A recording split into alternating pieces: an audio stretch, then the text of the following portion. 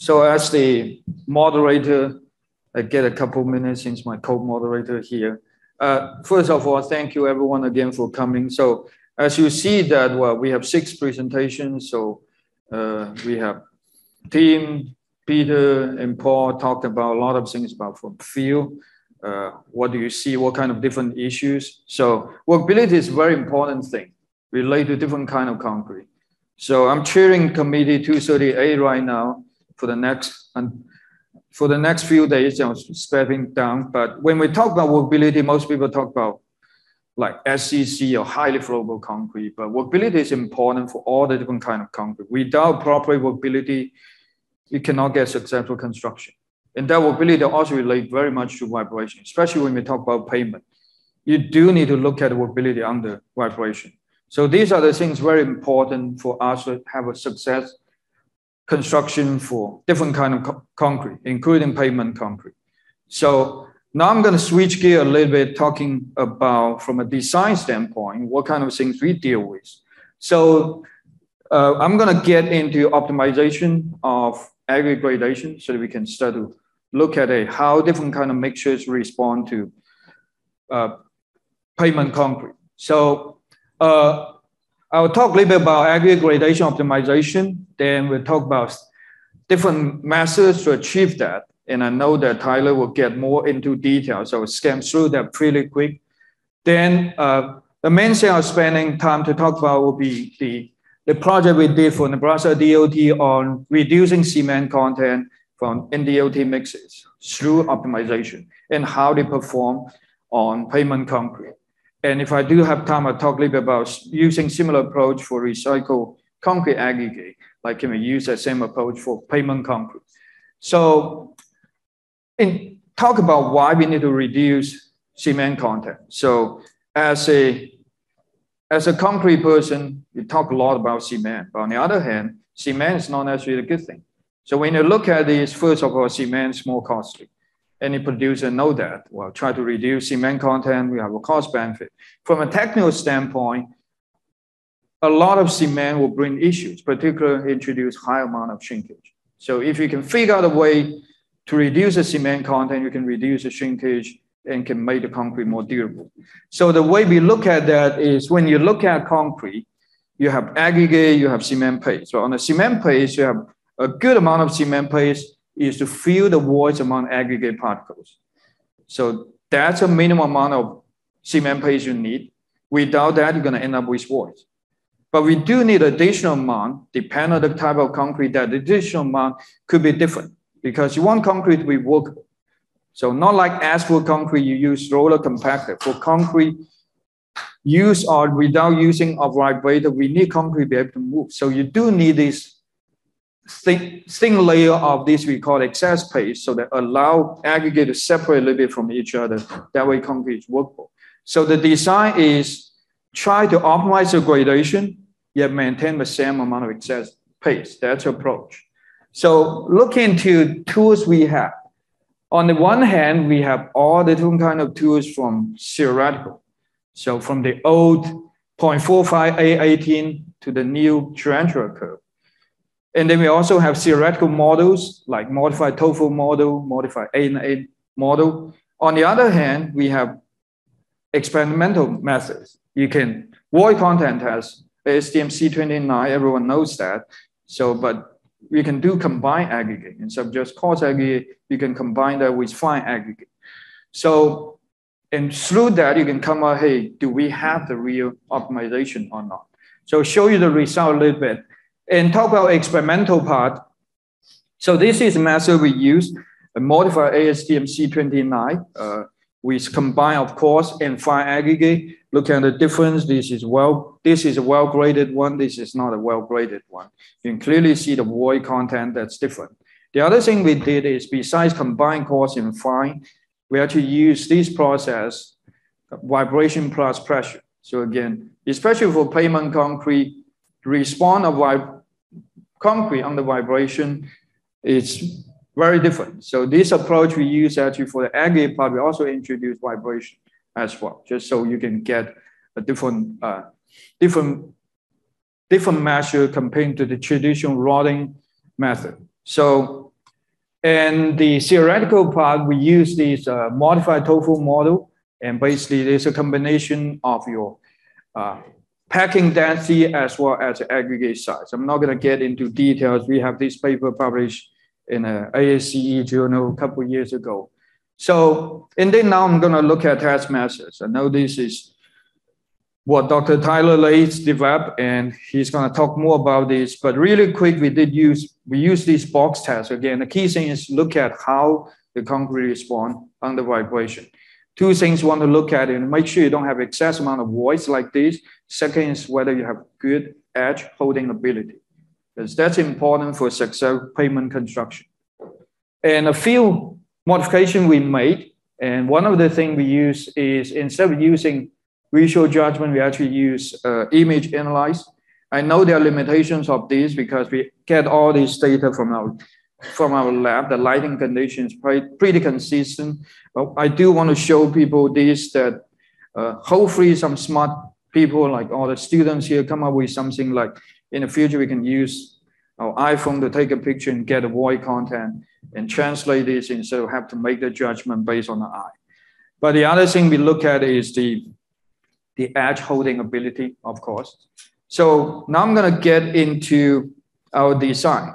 So just to start with, most of you probably don't know Nebraska get a very different design of concrete and concrete pavement. Particularly, we use a lot of these so-called sand and gravel. So mix is quite different compared to most other states. So this is our sand and gravel. This is our limestone. So we use 1-piece cement for this case. And look at our particle packing results. So based on that modified ASTM C29, when you look at this, so this is what we have. So it's a void content test. You have the vibration plus pressure. Apparently, you have the lowest void content. So our standard mix is actually it's a 70-30 blend, 70 of the sand and gravel, 30 of limestone. But based on our method, our result, we actually get about 55-45 blend, which is more optimal. And we also have this compared to our theoretical model, the modified TOEFL model. You can see it actually match pretty well, especially under the vibration plus pressure method. So this just confirmed that the 55-45 blend is better than our traditional blend. So for the test, we actually break it into two phases. First phase is to look at how the standard gradation versus optimized gradation or change gradation end up different results. And the other thing is that can we start to reduce cement content. So this is a phase one. Then we keep our cement content constant. The only things we change is look at the sand and gravel versus limestone blend from 70-30 to 60-40, 55-45, 50-50. When you look at the results, the standard one works pretty well. We get a good index from box test. And then, of course, it's supposed to be. Otherwise, we'll be in trouble. And then after that, we start to optimize the gradation, change the gradation. You can see that 60-40 works well. This one, not so much. 55-45, keep in mind, that's actually the optimum one we find out earlier. And then 50-50 is not that well. Maybe getting too much of limestone. But going back to this, when we go back to this, hey, we want these things to work because that's what our optimized gradation. And then look at this again. We do fail the box test, but this is not actually because the mix is bad. It's actually because this mix has too much of that paste, too much of that excess paste. Going back to this, because we have the optimum gradation, we don't need that much amount of paste to fill the voids. So this mix with optimized gradation actually end up that this is when we move forward because apparently the mix is not stable, but that's because of too much of paste we have. But let's start to reduce cement paste based on this. So phase two, with reference mix, we start to reduce cement from 6 sag to 5.55 and then 4.5 sags. So look at our standard gradation, reduced to 5.5 sags. You can see that the box is not very good. You have a box ranking of 3, you have a lot of voids, but with some help with water reduce, you can still make that workable, just a little bit stretching. But when you're looking into keep reducing it, And to 5 sacks, there's really not much you can do. You just literally don't have enough paste. So, but if you add some water reduce, we actually add a fairly high amount. It's still, you can make at least you can run the test, but still the result is not very good. Now let's look into optimized gradation. So with optimized gradation, 55-45 blend we have, with half a sack of reduction of cement, we have no issue of getting the right performance. And then we will start to keep going below 5 sacks, little bit help with a water reducer, and 4.5 is probably too much. From 6 to 4.5, that's quite a lot of jump. But this just tells you still need a certain amount of cement paste. So strength-wise, all the mixes are pretty good. Actually, all the mixes meet NDOT specification with compressive strength, moderate rupture, as well as durability. So we don't really have an issue with that. How's my time? Still good? Okay, really quick talk about the other thing. This is a project funded by ACI on recycled concrete aggregate. So the focus is more on measuring different properties of recycled aggregate. But the other part of this project is look at how do we design concrete with recycled concrete aggregate. So basically we use the same philosophy. Try to make sure that when you design recycled concrete aggregate, you do have to consider you have to have enough excess paste. So look at this, we did include a lot of different kind of aggregate from different locations. And these are the 6 we selected for our concrete mixtures. So just to really quick get into the design of concrete with recycled aggregate, compared to normal concrete, the design of concrete with recycled aggregate is we don't have a consistent agreement. So there are different approach. Most of people just try something and they say add 50 pounds of cement because you have a high void content. But the methods people use, including direct weight replacement, basically just replace the natural aggregate with the same mass amount of coarse aggregate, recycled aggregate, or you have volume replacement.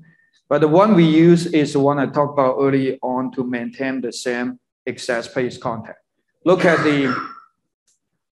this. The standard mix we have is this mix we came up with the 55-45 blend, and then the excess paste to aggregate ratio is 0.12.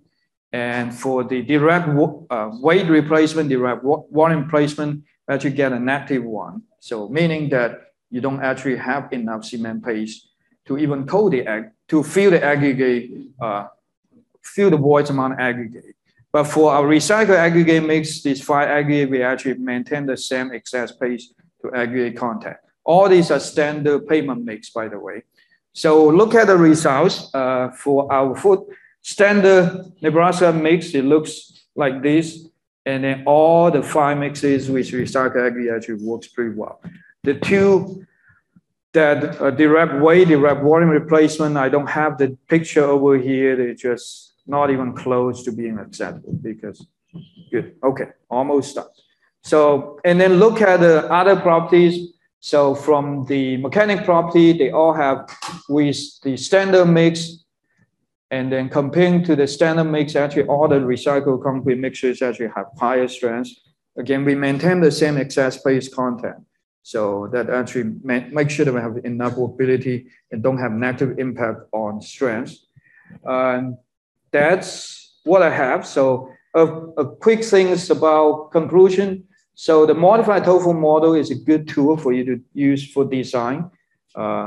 In this project, we actually justify that it works pretty well for pavement concrete, and cement content can be reduced by up to 1 sack.